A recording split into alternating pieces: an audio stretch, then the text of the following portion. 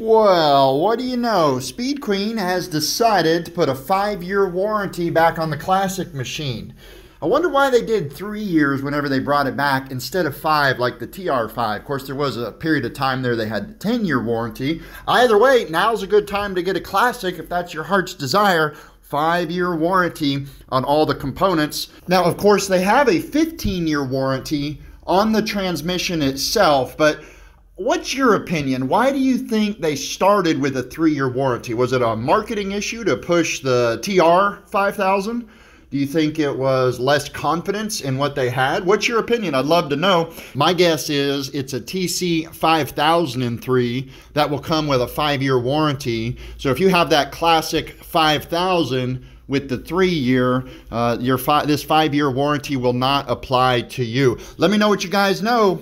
Thanks for watching the Appliance Insider. Have a great day.